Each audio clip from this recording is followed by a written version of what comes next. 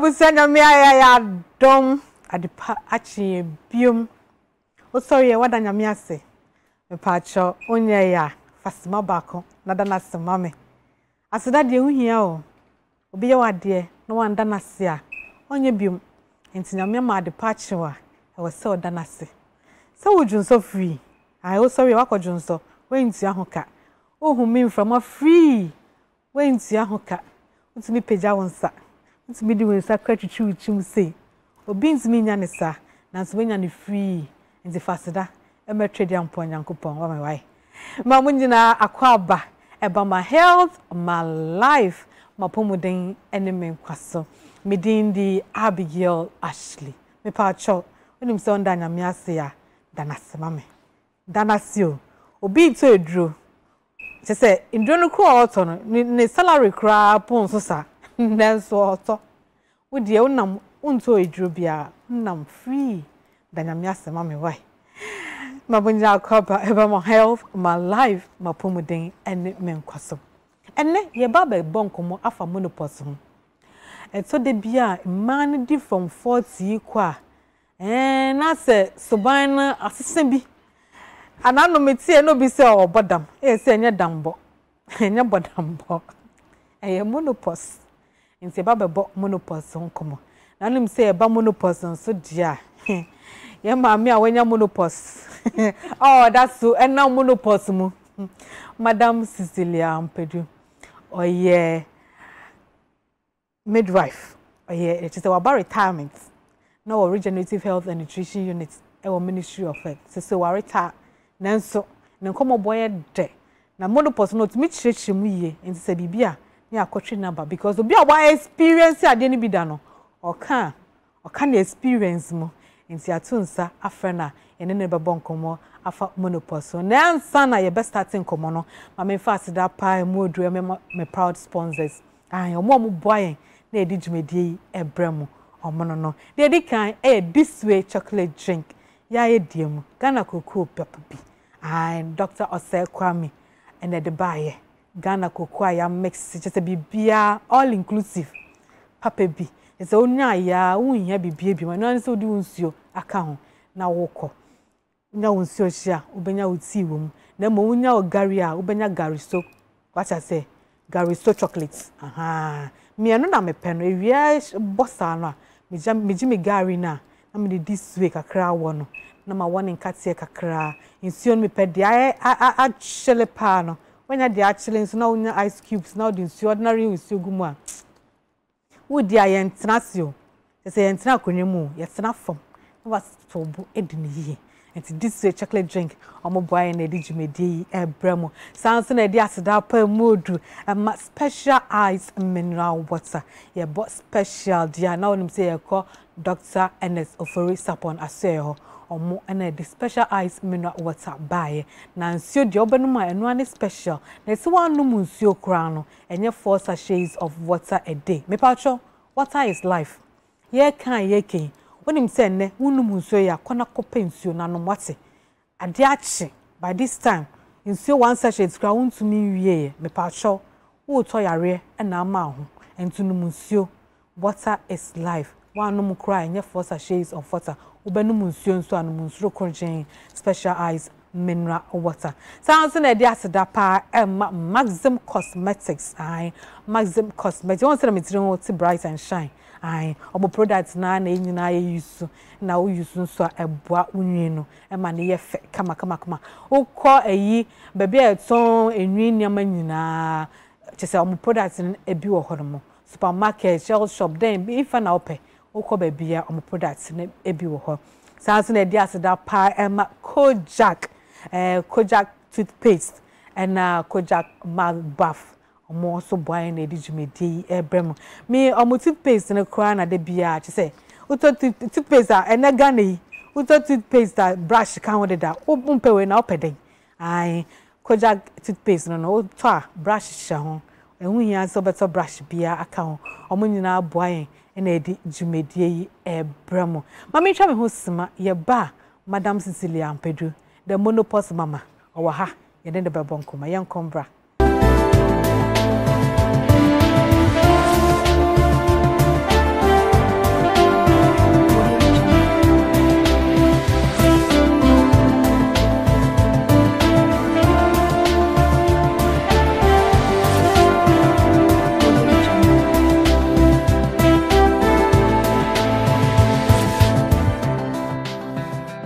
twa husuma akwaba make I say enne ye ba be bonkomo afa menopause ho me pa cho enye dambo menopause what I say na e ka menopause nso a ma me ba ko a wakwadrimu che se oni menopause ho asam pa esan so no a wa fem na ogusu fem Madam Cecilia Ampeju, a retired midwife, no age well, Ministry of Health, Regenerative Health and Nutrition Unit. What kind of delivery channel? Mami no inventi yen, I ono any ne babe bonkomo. Akonya no inventi yen na. Man kasa min kasa biom. I just see. Happy. Me dase. Yema wakwaba. Yenua. Hey. Asa why fresh show? What's the secret? Nyame na ye. Saduku ni fatal. Me dase. Why a Ghana girl? Me dase. Hey, latest girl in town. And na utin kwanso. Iti dase. Mati se obana awonta. Aye. Manta no. Ba kwa awonta. Say mufi ono o say e se nta wo pa. Ba ko no so anhwe ono so ba wonta. Na mu manso awonta. Na nta na to so mufi ho. Esa. Mesuma efi ha mema na ba mufi ho. Okay. No problem bia. Ya ma kwa ba why fe kama pa. Anzi se me fra wa anya bone. Mrano bia wo say mbo mma ne kokko. Se wonfie nu ko anim no. Na wo say odwen wo say bibi beba ye fe ne menopause. Enye yare is part of life. Eka my new. Enti ye ba be kai menopause na den na de ba signs ben na obehu. Na wan hu ni say eye bodambo. Na wan hu ni say eyi uma me ye baifo. Na wan hu ni say wonne bi oti baby ono no ye wa na bibi ye. Enti ene ye ba be chechiremu ama mate asiye. Ansisi we dem etuma. Mami shasie ebia obi first time wo hwe wunnie. Se kasa menopause a eyeden a. Abi me dase. Me dase pa credentials na o de ama me no. Sini nya ya o de.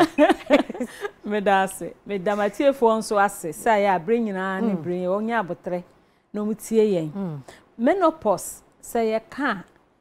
eye nyame abosumu no. Obo hormones mienu e mama. Na sa hormones no eye progesterone ene estrogen. Na eye ne se ebo obahye. Meka se ebo obahye a eno na ma ye no fo eba. Eno na ma ye hwi ba. Eno na ma oba nya atenka. Eno na boa e ma oba ye bra. Nti ebedru bra wo be ye bra na progesterone aba besom.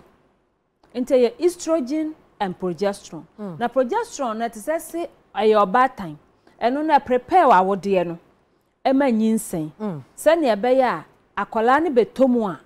abetom tse oda sumie so no. Nti bra na progesterone ye adwuma no. Estrogen ye adwuma no. Ema wo oba no. Ohwa ye fe, onufo beba, ne onwi beba, ne waye basima no. Na progesterone nso prepare. But enkosua no nyame abosumu no ye wo more than 400,000 ewo oba bia mu. Say oba nkosua no more than 400,000 ewo oba bia mu. Enti busumi bia no uyi baako. Ayesa de waku akokọ eba ana akokọ bra wo behu nkosua bebre kitikiti bebre ewo nemu. Sa na ye ma no so ye muti. Okay. Enti nkosua na ye ready no. Wotimi hu se da no kura akosua na akokọ de beto a. Wo se na nkosua no ehye ho a ebeba. Nti edidi so. Obia ne nemre. Okay. Sa na ma nso ye nso yete. Nti e ma no na bosumi bia no ye to kosua baako. Bosumi bia ye to kosua baako. 400,000 afi bia baako beba. Bosumi bia baako beba. Okay. Na se ebi wo ho a wotimi tumienu. Ebi tumi tumiensa. Omo tumienu no omo na wontafo no. Okay. Ena nkosua no nso bi wo ho a identical twins. Womo no nkosua no mankasa timi che. Edunti na omo wo a ye wanase ye wo ma wontimi differentiate womo. Ese anse ye nkosua no a na emu ache. Nkosua baako na na emu ache. Nti ebi wo ho a omo ade yo nyina so ye pe. Wo act no obebisa we wo se ye me. Enso na enye wo no. esan say ayade ba ko na mu ache na ye woni a nkosua mienu we die enti oba wo no be wuso na omo nse kura unidentical for no sa na ade ne ti enti ugusu a wo to na ade abosumi bia wo to no ebedu brebi no ebesa nkosua ne sa enti hormones na ema nkosua ne ba no eye estrogen ne progesterone no e reduce ema entime mma dodo enti se ma emma enkosua ne ntime mma enti no ebasa na obra nsoso esesa enti ansa na bra ne bes ehya ase a esesa no ne ba bebre wo ho a ebe affect eye wo ba no enti sensu anso no ene premenopausal syndromes wo se eba enti wo hwe picture na picture ne kire enfie first no na 20 years ekon ana me fan say kra 9 years na ebinum ayebra ampa 9 years 10 years na ebinum ayebra ekon de bia obeto ba ko saa aho no ekon na estrogen level 20 years 30 years to 35 na estrogen level na very high free 35 to 40 ekon ebinum oho a omunya menopause ne ntem ewa abusu ebinum oho a wabusuam obi nso oho a yare etimi ma onya sa problem no obi nso oho a yetimi say ye operation ni ye yi wo ovaries na wonya bra wonya menopause instant wahu enti no timi hu say menopause no oba bia nya bi ena sania esi ha adwen no eso no oba bia ne sadia osinya no osikono ebi dia no ye den pa ebi nso dia ye mad ba say ye kan se oba bia nya bia enya mpa oba bia experience ukura wo impre wa hyase ana se wo bia enti na de bia sama mi we pa enti na de bia ha ma adwen no enti no ye ka menopause eye hormones na nyame abosumu no eboa yen ema yetumi tunkosua ema yetumi fa afro ehwe akwala no so ma akwala ni nyi ma yetumi wo no eno ena eye hormones ne na eboa yen nti se hormones no ebrase na se hormones nhye dansa nya adwuma se de sa eno na wo hye ase nya menopause eti se ye o se eti ase se menopause no po ye obanko ade ube experience bi na mum wo experience obia ni level ube experience bi obia ni level ebi dey very high ebi dey mad enti ni nyina se obe prepare wadwen se eba wonka so obi na eye wonko so for home an nko ji usika won suspect se eye bribi ana wo yare bebre na se druso a omde wo madwen gitumudodo enti because of that no etime ha won more but se o prepare se ade na ba edem betena enti se kwa ben so ne meye ana de ne meye a metumi asomu a ema wa adwen no prepare ya en how bebre but woma bibia no makomatu bibia na omu dibreka no what sankrofo na timi nya effect of them na anano na me ni obi bonkomo se enu ntina obehu yema amumu bebre omuti asori dem mu because of menopause omo bompa ya no pa wie nwumre omunim se menopause na omo di assembly na omo spiritualize bibia na omo di akotira asori dem ben no so another issue, another discussion for another day nemum yesi abonten me producer Mrs. Dora Amu esi abonten na no ko bisa amanfo say wonim say ana wo ye oba nko ade a menopause ube experience bi why wadwen yi ana are you ready for the menopause season na wonye bia wonim signs and symptoms na ufemu ana enkoti amanfo anum sam ye ba ye beta ejumedi isa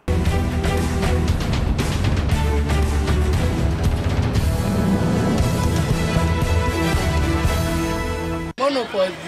senya ma bibi esi mama ko so do okwapo a ni de never na ti sa boda ubo no we fishi ebi so wo a e ma ne no fo e kesi ya le se eni de e ma any dear sir. The minimum found say menopause na say unya menopause a.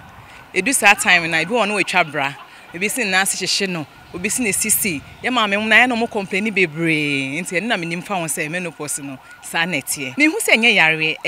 time a say enyi. Uduru sa age na wo ye den kra ebeto. Nti me kra me gina ho no ebeto me. Oh, menopause minim no say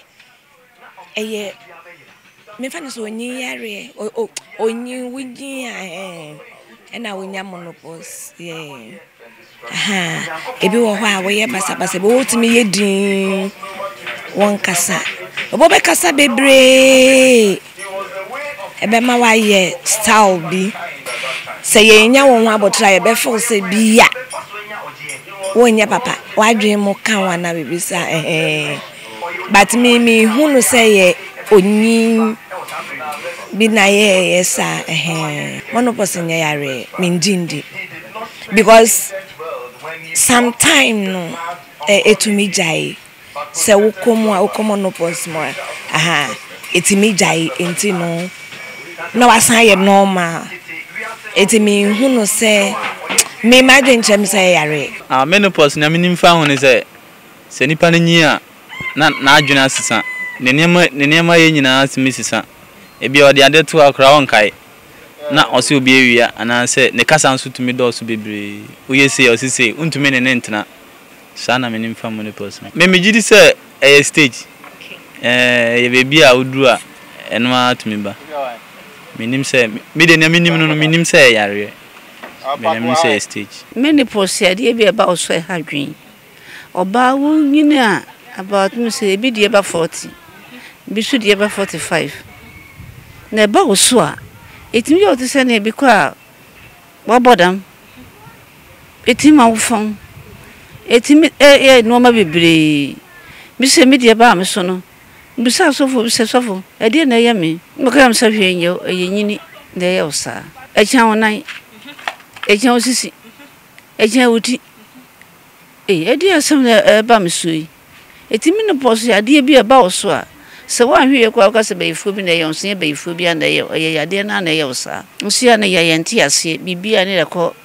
bra kan so bi a nyame no hihye ye mu no oba se wudu ba bi a ye osa mu ne poso no timi ba e ba nye ya de bia wo bi a wo rekọ check up kwa take up kwa we need do menopause me who say doctor bia o menopause do eno anse jese ya o to dwom na wo bo mpa ye na eno anu mu ana ajai ya me say ye ma me ne mpanifuo na omonya ba 60 ekọ no na omonya menopause ba se si ano 40 45 utimi nya menopause na min tiase ni ntia ba ni sa be si nya yare ebi wo de ade tu na ne refi ebi wo timi tiatia mu by heart enu so timi ye menopause menopause ne de e fa ya dwendwen bo ha bi dan so nti hu bi kwa ne mutimi hyen eno etimi ba ne sa na yare nso so etimi asa na dan wo yare e wo so okay ti bo no so woti so bi kwa yi bi pa yo mutimi hyew ti anye kwa be mini ahwe ne so wa kuma yare Tini na ne fa ya dwendwen ne sense bebre we se meni bi so esan me kwara na omo ha me no ne ade ni ntin ti se minya test minya ko pa na me mo ahye nya ko pa ne me mo ahye ti bi ama ne kase makọ doctor kra achimota makọ rich mu ne ade ni na mo se menopause ne ade ti me basa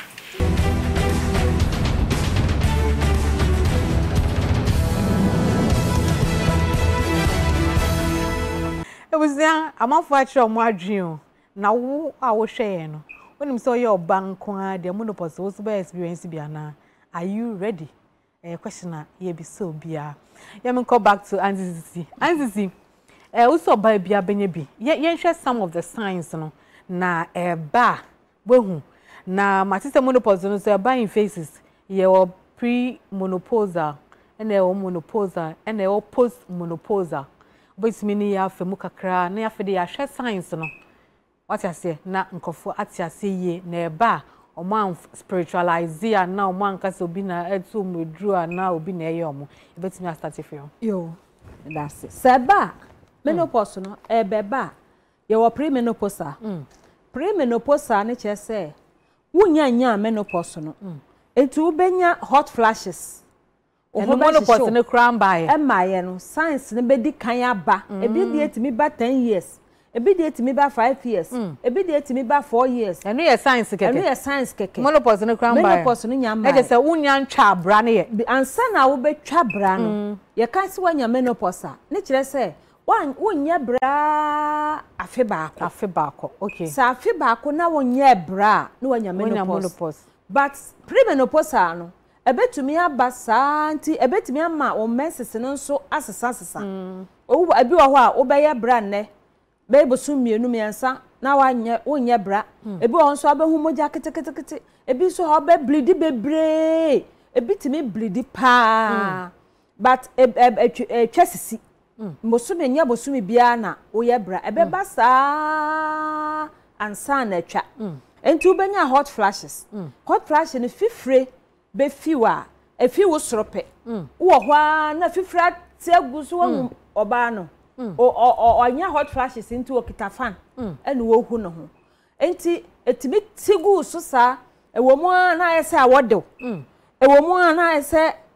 fifre ato anajo fifre timiti sa etimi ha wo na pa e man na so ye problem ena etobre bi ho abehu se no wa bre etoda bi so ha utimi hu se na emotional changes mood swing wo ho na abuafu kasatenten ade anya bufo na abuafu na eni se wo kan no waka se wo ye obi a wo ye komkom a afa prakopa hu se wo ne ye kura asesa nti afa ma busuafo ne hyase adwenye se ade ne mami wa won pekasa na wa hyase kasasa ena e ban so a utanya hair loss unyi no ko unyi ye fena alopecia utinyi ni timi tutu a chese hwe nya because of ni nyina agina hormone so ema wunya nia ema unyi bebre ema hwinum ye duru no sa hormones no entimi ema dodo nti ama hwinu aye nketo ena de bia me kan say wo hwe ye menopause for ye de bia ye bo hwe wig a abiga ka hu de bia no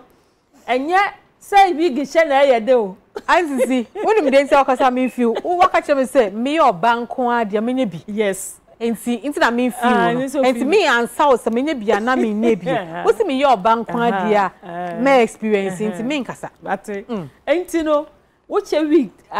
esesa wa nim fine ma ho ye fe but a protective uti hwin no so ena ma bre nyina no wo say ye ma na ho fepa bebre no ejan etinwi so nti ya bomodin say ye besiesie ye hwin no ne yakoto week ne ya boyeti ne ye niam se na ebe ya ebe ma yetinwi aye fe ena ebi so ho a awase ye dry ye ma no ema ayesa wasesen sabi in your vagina okay becomes dry adentina no de wo kan brofo say adentina me kan wase no oh okay wase okay wase mate enti no ayesa ma wonya atenka ene wo kunu na se ma watenka etiko ena be ma no so ya eye wo ya enti no e ma wo ba no unfe when ya ye premenopause sabre no menopause ne kra nyamba dabi ena e ma wonya urinary leaking se ebi wo ho a wo sere a wo sere de pebo na dwuso aka prakope na dwuso na eba ebi so ho a wo sneeze anase wo hwansi a wo be na dwuso na eba ni nyina ye hormones no because ama wo bladder no aye weak enti me hold dwuso no said ya ete ena e ma wonya difficult in concentration say untime enwa ade ho a sesia na urafi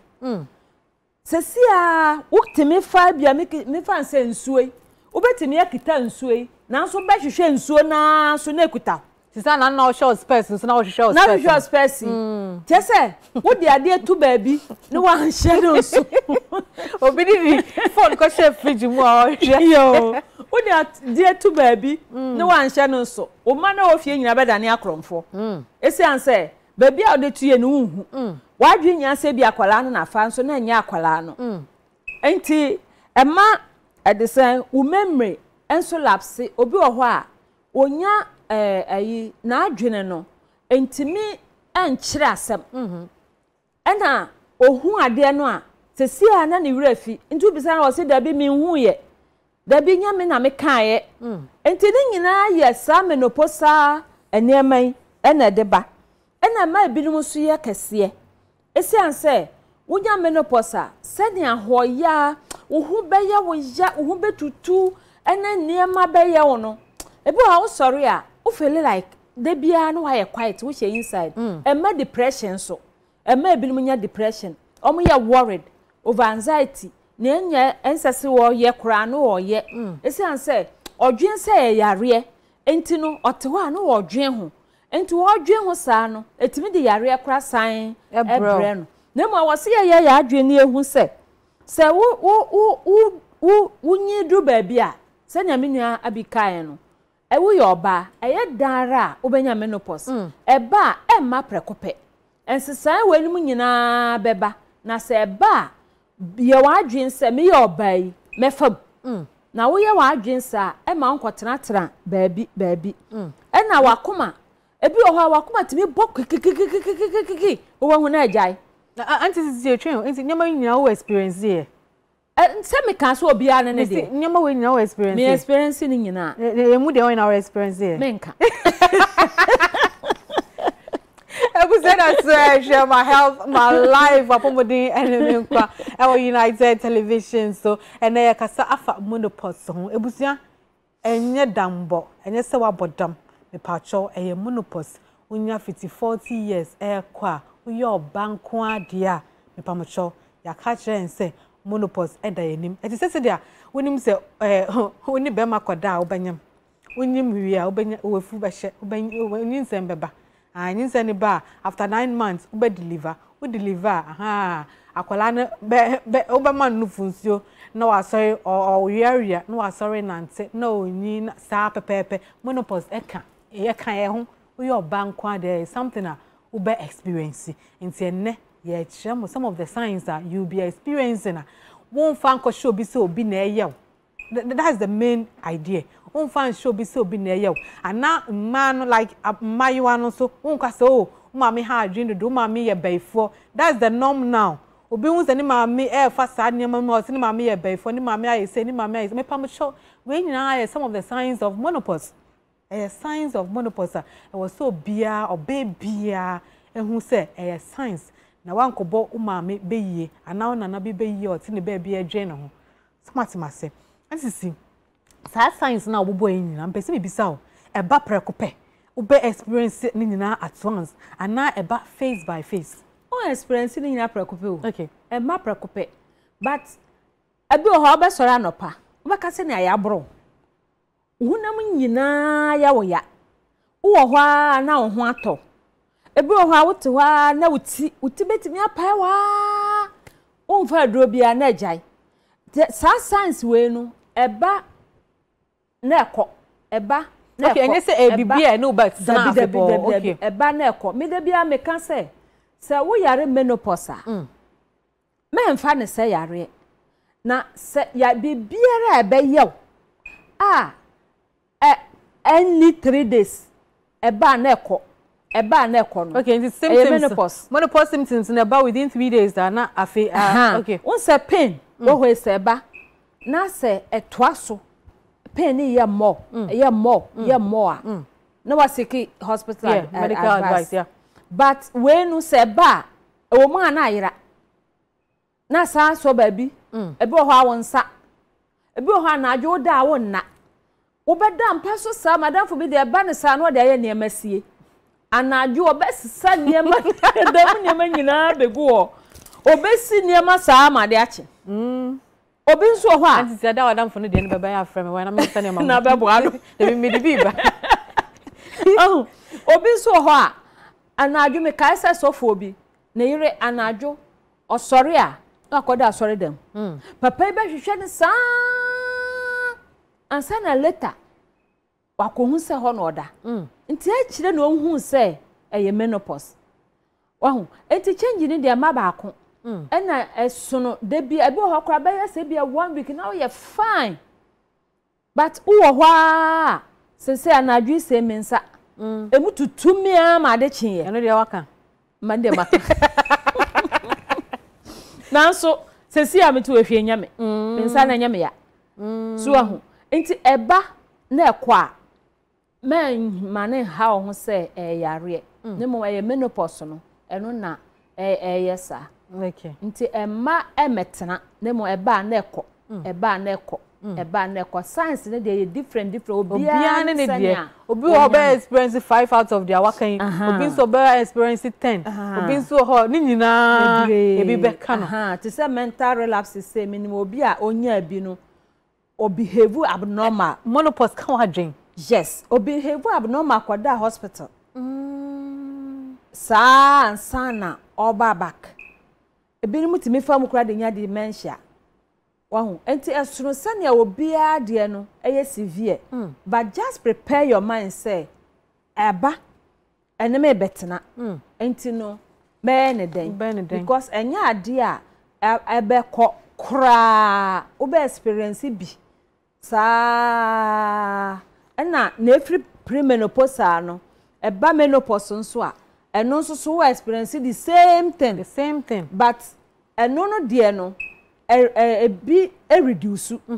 but say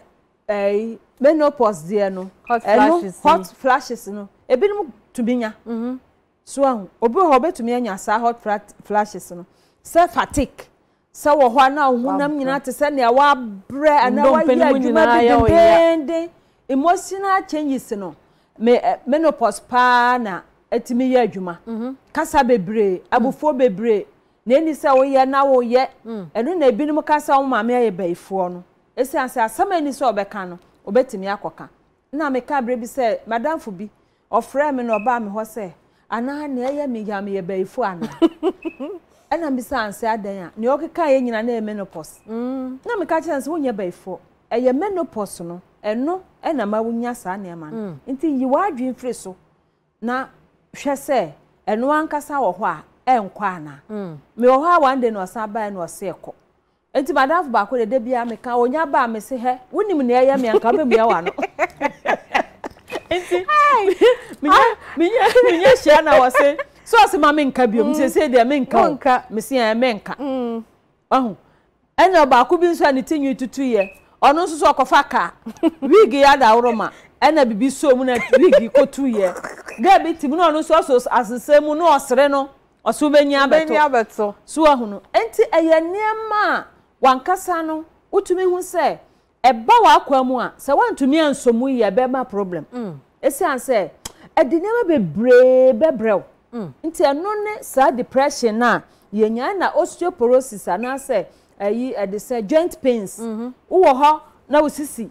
be kakra na okotodwe wo ho na wonan wonsa enti sa niema no ehia se wo experience sa no ehia se ye do treatment ana se management eno so meka eno afa ho ehia se yenya abotre masa niema no na ya ye exercise ne sa niema bia ebetumi a maintain yen because ye do sabre ya aya na ho ya ni ntia ma wonya adwuma ye den sabre no wa ye adwuma wa bre into wo rest one na ho a wote ho wo sorry a nkola atwa ho ahia we mfa we mra we nya se afobo no ahyase ye kese aba bebre na nya menopause pe no ma ahyase ye kese eno ubeye adwuma but at times wo diet nso kan so ahu enti no ni nyina kan and si na person bisa say signs and symptoms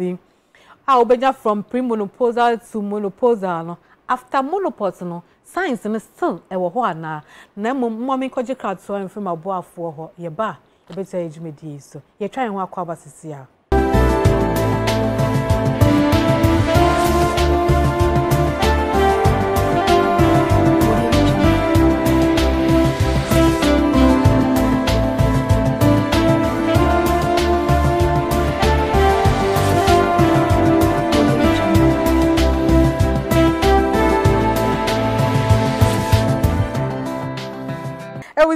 Madam Cecilia Ampadu, or your retired midwife. no ejuma regenerative health and nutrition unit ono na regenerative delivery chair e Ghana ene uko Ridge Hospital a akonya ni siwa eni ho awamasama omo ye free region aba amasama okay awamasama na northern region wo amasama hospital a omo ji awo je se okwa ene se obeda ayaya awo akwala no na mo betumi atena te sesi da metu akonya yi mu no na wawo afa ho afa oba akonya yi ananka ye hwe enim se Ghana ha bebia ebegidin na akoyie nanso ye bibini a waya wa ade se wa wonim se de tie se de amasama obehu wo ho ukọ northern region part bi nso a esio na mom still a ye hwe enim se Ghana afa nyina akonya no ebi beko hospitals ni nyina na okwa ya ma choice se obetina akonya mu se obeda ya na odi awoba na mom se de ye bonkomo afa menopause ho ye se enye se wabodam na mom eye menopause no so enye yare na ka enye ma pe mema nso nye bi eka ni like eka human life ho eka ya brabo no ho nti wo so bia na adwen se emene du a na edu eso na aso emene so na aso azizi e try ho akwaba ye try ho na me bisa wa asem bi msi science ya bobo so nyina no eba kokra ana ene wote afebo kura de enko kura enko enti from if I say from 45 who experiencing hot flashes gisel showed unama na ndompe mu nyina ya usisi ya jonku ya nyama na wo experiencing nyina enko da afekwan ebi wo ho ebe severe so wa manage ni ya ebe severe because unyi no na hormones no sign reduce more na yemfo bi say Joyce Mensen yo kasa deda no asan nyame boaboa no san ha kwatwa 40 na obewra menopause mu and say asam na agigon nti e was manage no e was hu say sa na wote menopause nso de bia beka ho nti be double nti manage no sa wona neti a e was nya time ma no sa de be ya onye ono ne pew enema bi ho wo ye wie ansa na wahu so waye so ahu no sa bre bi obi afu a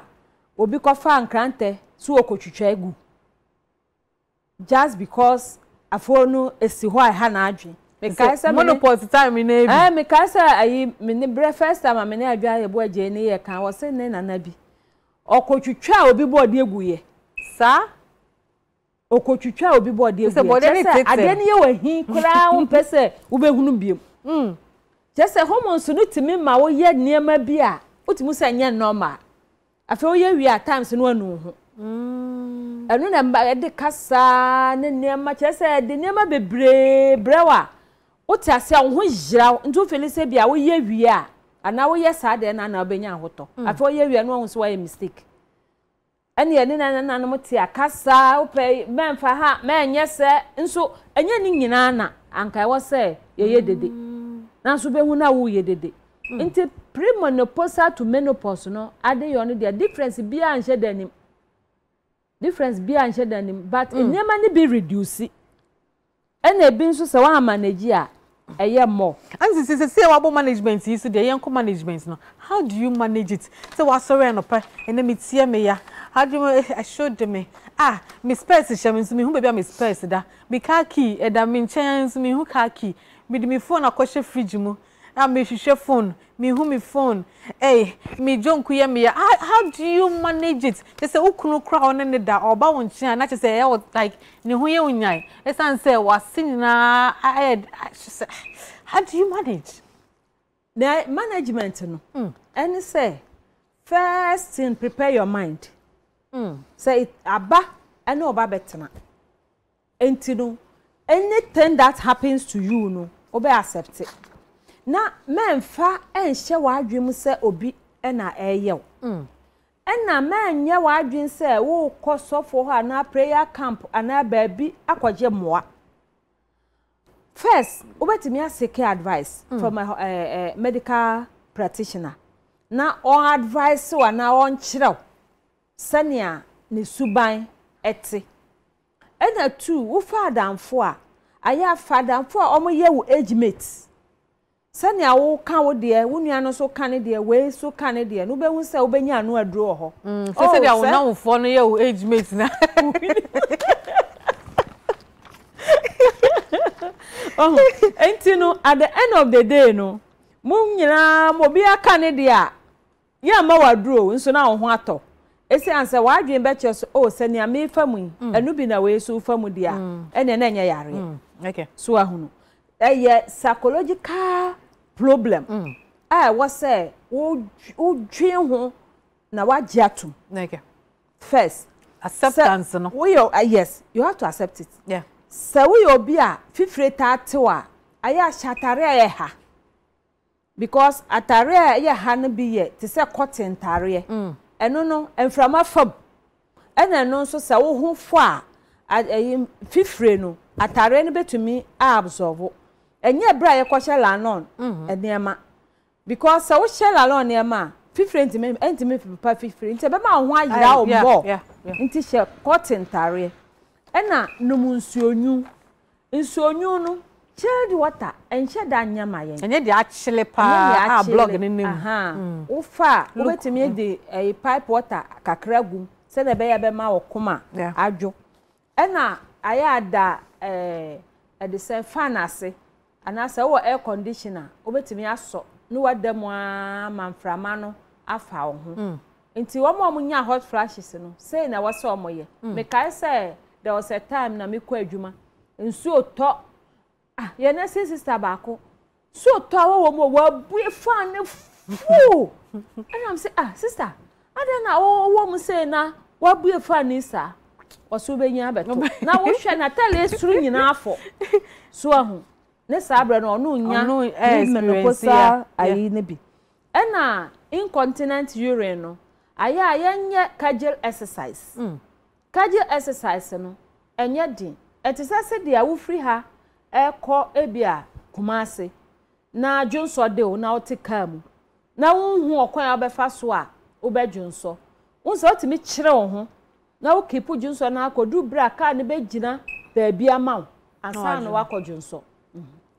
sana kegel exercise nete nti wo ho a kire wase enye se dwonso de wa enye se dwonso de ena abekire wase by normal day no normal time no wote ho a kire wase wote ho a o kire wase no wajamu obetimi ay 10 times a day na 20 times a day emma pelvic floor muscles na eye strong emma eye o bladder muscles no eye strong inti say incontinent no wunya ena ya nso a yenye exercise no obetimi aye no wo dam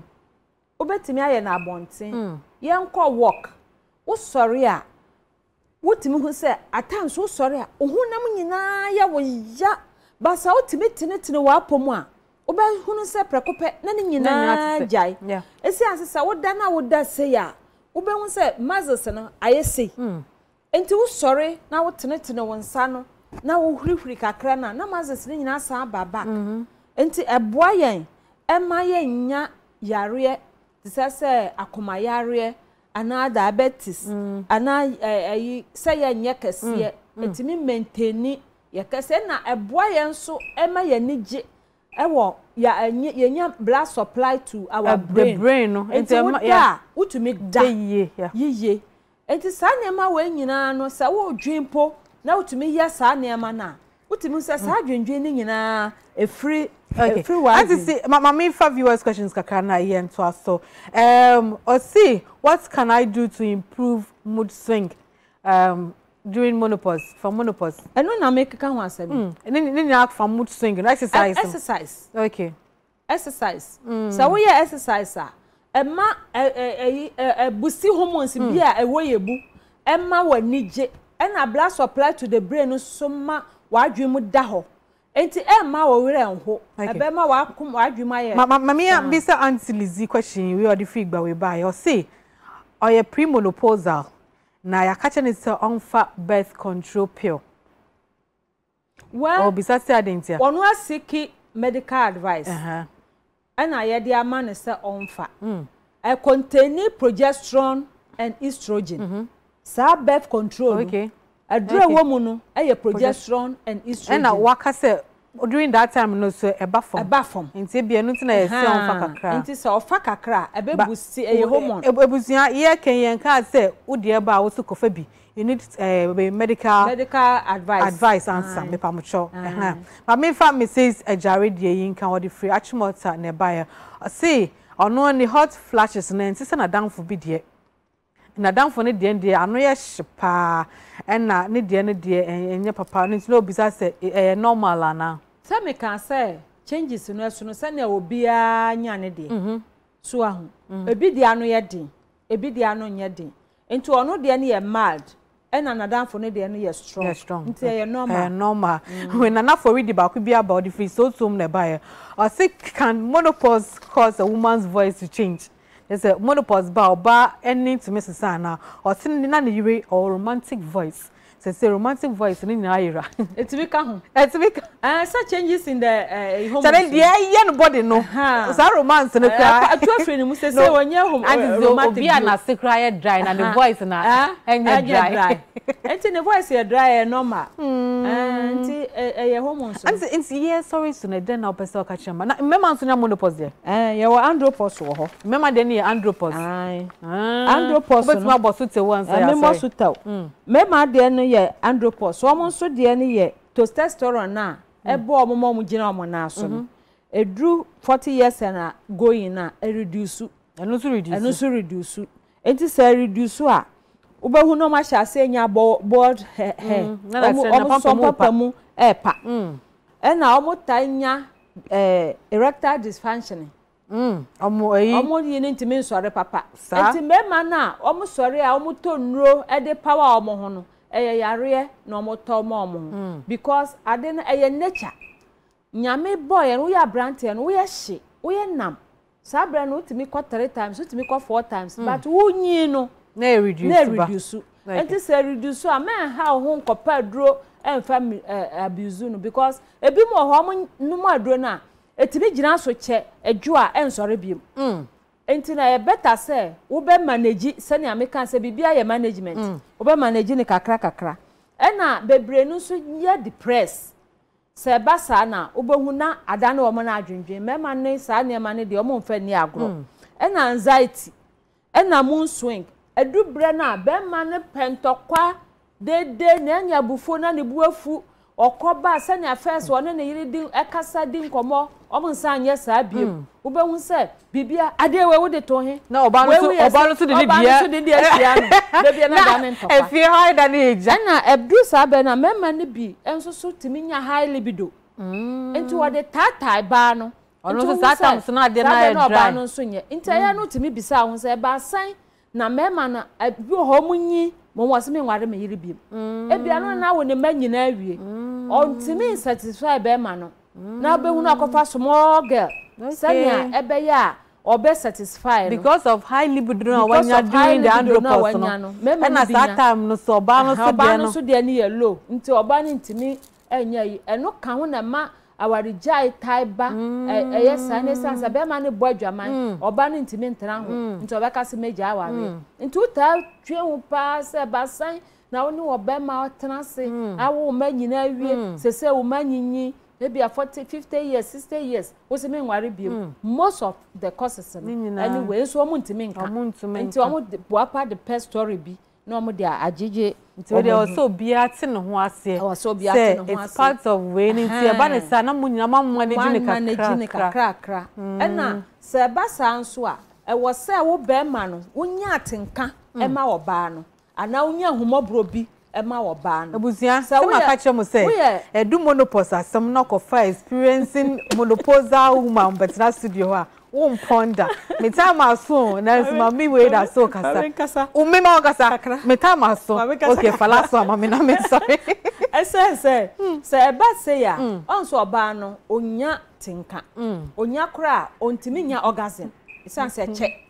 na be ma no so bebre na nim foreplay onya sore na obutu oba no so sa enti remember that time no omo mpe foreplay gas pan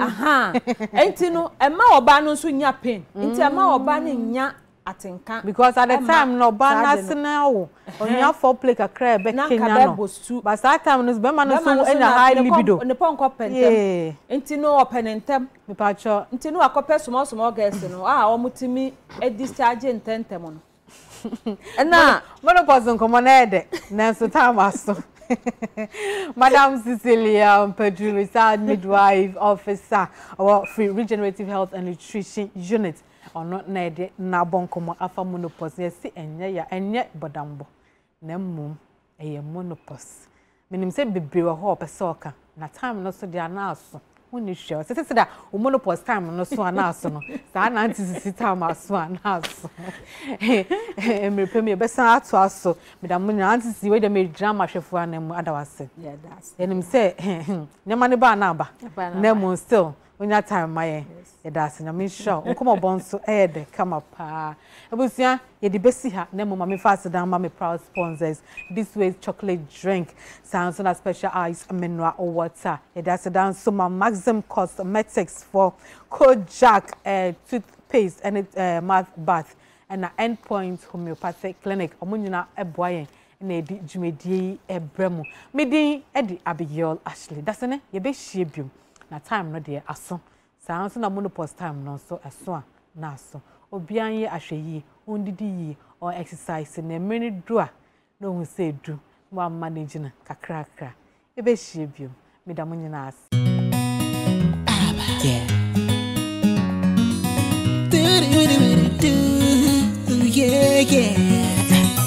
me no doctor feeling my bad tell a friend to tell a friend